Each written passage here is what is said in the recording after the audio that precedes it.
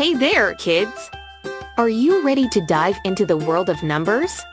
Today, we're learning about even and odd numbers with our friends, Eddie the even elephant and Ollie the odd owl.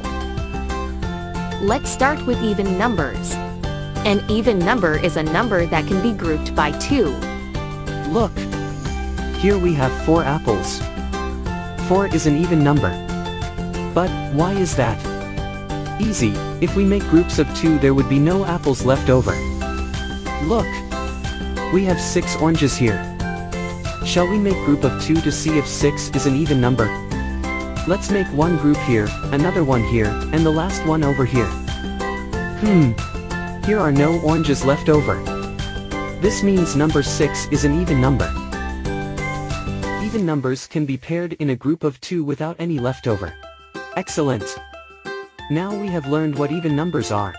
Let's look at odd numbers with my friend, Olly the odd owl. Of course. Odd numbers are a bit tricky. Odd numbers can be paired into group of 2 and there is always one left over. Look here. There are 5 tomatoes. Is 5 an odd number? Let's make groups of 2 to see if there are any tomatoes left over. Oops. There's 1 tomato left out. That what makes 5 an odd number. Look, there are 9 lemons. We're going to make groups of 2 to see if there will be any lemons left over. One group here, another one here, there's one right here, and the last one here. There is 1 lemon left over. We have grouped 9 lemons and there's 1 lemon left over. So we say that 9 is an odd number. So, even numbers can be divided into 2 equal groups, and odd numbers always leave one out.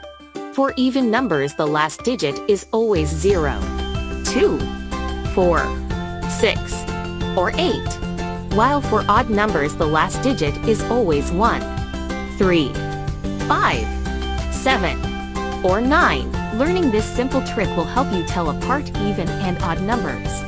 Let's practice! There are 12 pineapples.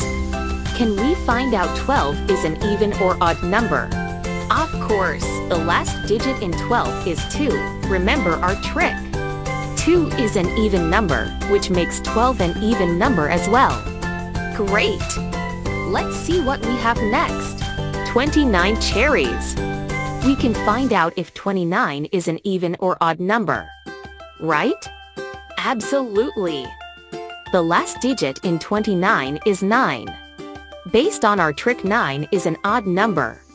This means that 29 is an odd number as well. Wow! That's super helpful. Let's sum it all up. Even numbers can be split into 2 equal groups, and odd numbers always leave one out. Keep practicing.